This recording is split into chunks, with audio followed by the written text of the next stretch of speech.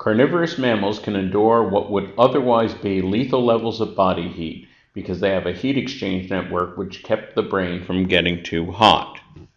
So we have a verb tense problem in the prompt. This whole sentence is supposed to be present tense. The carnivorous mammals are existing now. All the cats and dogs and wolves, lions and tigers and bears, they're currently walking around, and this heat network is currently working in their bodies to keep their brains cool. So we need simple present tense. So which kept, that's incorrect. Has kept, that is incorrect. That has been keeping, not only incorrect, but also incredibly awkward.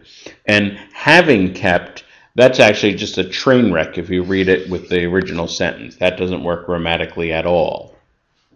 And so the only one that is in the simple present tense is keeps.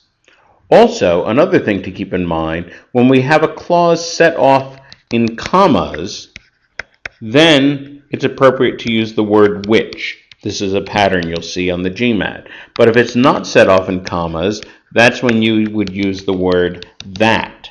That's one of the ways to know whether to use that or which, if it's set off in commas. And this is not set off in commas, so that is an argument for the word that and against the word which.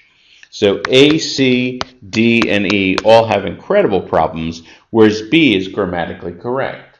Carnivorous mammals can endure what otherwise would be lethal levels of body heat because they have a heat exchange network that keeps the brain from getting too hot. Answer choice B.